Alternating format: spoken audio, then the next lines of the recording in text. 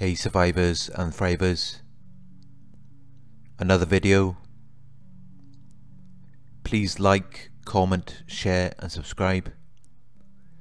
If you would like to make a donation, my PayPal link is in the video description.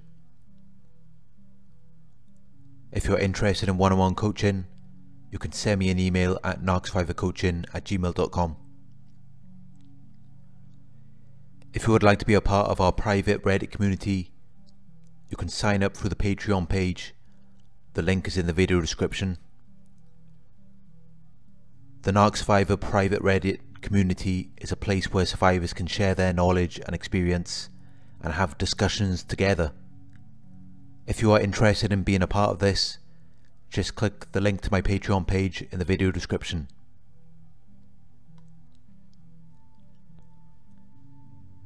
The Narcissist Observer Mode. Narcissists are predators. They have to stalk their prey.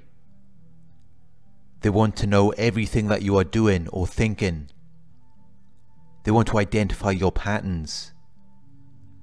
They want to learn as much about you as they possibly can. Narcissists are voyeuristic. They love to watch and observe everything you are doing. There is even a disorder known as voyeuristic disorder, and I wouldn't be surprised if many of these narcissists have this disorder.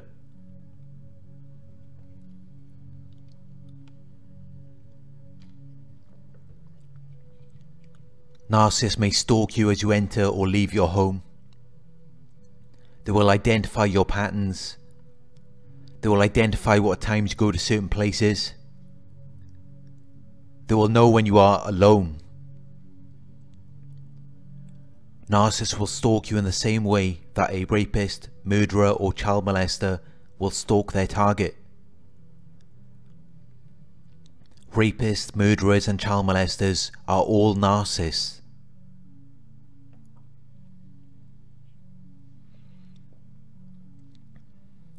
From my personal experience, I have noticed that narcissists will peep on you getting dressed or having sex. They also like to observe you during vulnerable moments, such as using the toilet or having a shower. I believe that this gives them the narcissistic supply and makes them feel powerful and in control of you. Narcissists do not like their targets having their own personal space or privacy. It makes them feel as though they are not in control. It reminds them that the target is a separate human being with their own rights. Narcissists want to believe that you are an extension of them or an object. In their minds, you exist to serve them. You do not need your own space. You do not need privacy. That's how they think. They enjoy observing people during vulnerable moments or during sexual activities. It gives them a kick, as though they are doing something they know they shouldn't be doing. They are emotionally immature like children. It's creepy, but this is what they like to do. They like being behind the scenes and watching what you are doing. There's just something about it which provides them with a rush of excitement. It's like a hunt, a chase. Very predatory, like a fox chasing after a rabbit. Narcissists operate mainly from the reptilian parts of their brains, so this animal-like behavior comes natural to them.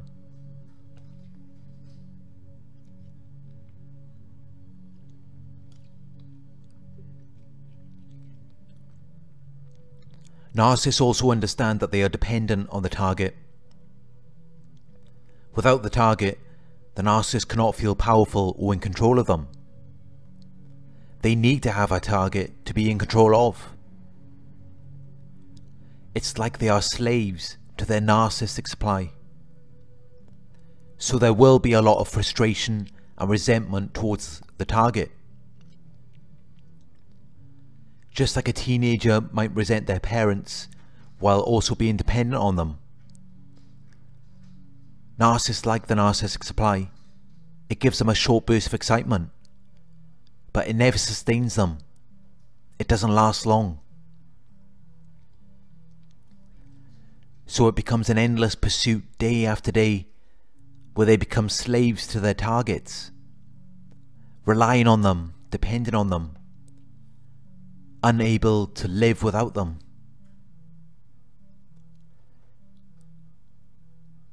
And this isn't something they just do occasionally. It is an obsession, an addiction. So they will often have targets where they are watching 24 hours a day. The target's life is their life. The target's eyes are their eyes. The target's years are their years. The target's nose is their nose. This is where we get into what I like to call the observer mode. The observer mode is where the narcissist will mentally put themselves in your body and imagine what you are seeing, hearing, tasting, smelling or feeling in that moment. They imagine what sensations you are currently experiencing.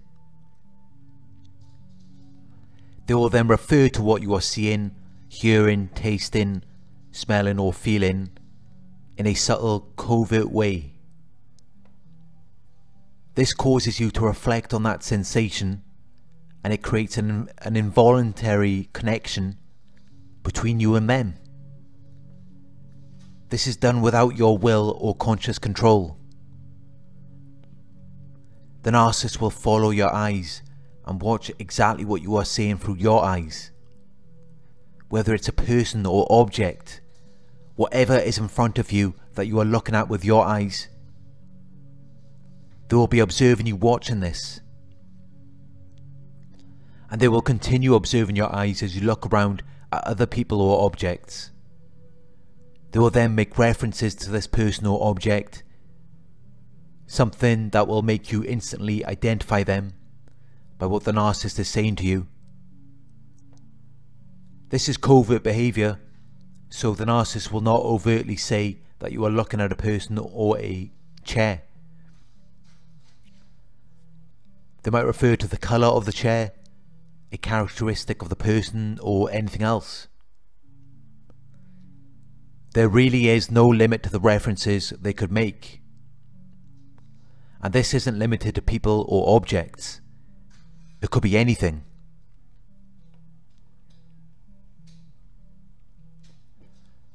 The narcissist can also adapt this observer mode to any sounds you hear, anything you smell, any foods or drinks you taste, and anything you feel with your hands or bodies.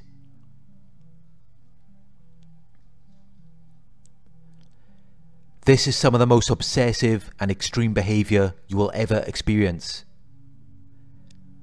I have never heard anyone else discuss this kind of covert behaviour before on YouTube or anywhere else.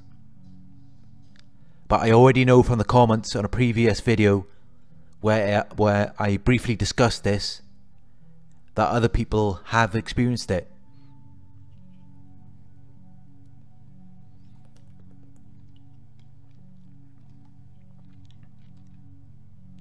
Their eyes will be glued to your eyes, watching whatever you are looking at. I think it starts off with them being jealous of you looking at another person, but then it gets out of control. Over time, as they continue to practice this behaviour, they don't want you to look at anything.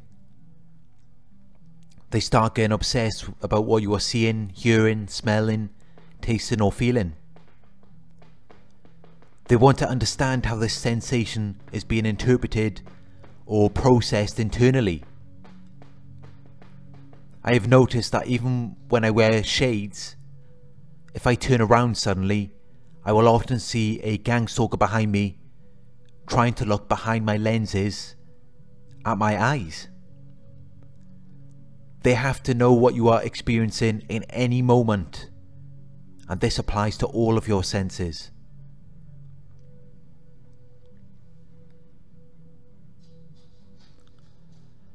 They also have an obsessive desire to observe your thoughts. They have this arrogant mindset that they really do have the ability to read your thoughts.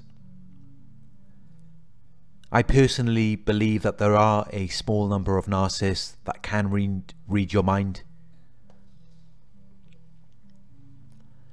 The problem is we absorb the thoughts of our environments. So just because we have a thought in our minds or we are thinking something, it doesn't mean that thought belongs to us. Of course, narcissists who do have the ability to read minds will apply this thought to you. An example is that the narcissist may claim that you are attracted to a person standing in front of you and that you are thinking of cheating on them. Due to the stressful and high pressure environment you are in with a narcissist, you are going to be unable to think, unable to control your mind. So you will be more susceptible to absorbing the narcissist's dysfunctional thoughts. You may not like the thoughts that are appearing in your mind, so you try to fight them. But what you resist persists. So you continue to get more of those thoughts and may even create more on your own without absorbing any more thoughts from the narcissist. If this narcissist has the ability to read your mind, they will then pick up on this and assume that you are thinking of cheating on them, when really you had absorbed what the narcissist was thinking about you, and your resistance to these thoughts then caused them to persist and take control of your mind. From this point, if you do not have the awareness of this, you may then define yourself by the thoughts which you had originally absorbed from the narcissist. You may identify yourself with these thoughts. These thoughts may then influence your emotions, actions, and behaviors. Now it has become a self-fulfilling prophecy, and the narcissist believes that they were right all along.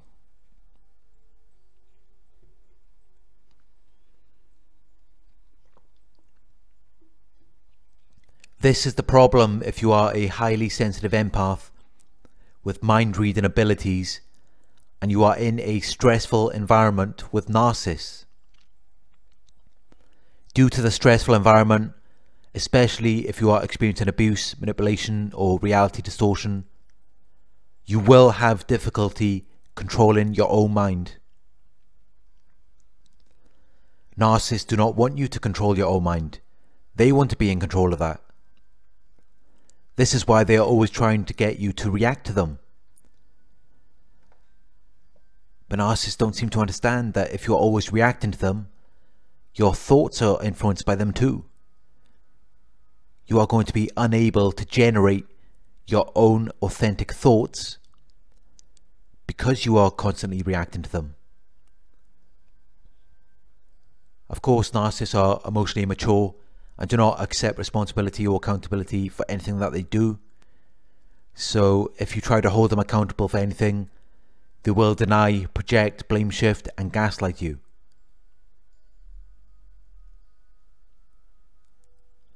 I hope that I have explained the observer mode well in this video. Thank you for watching. Please like, comment, share, and subscribe. Talk to you soon.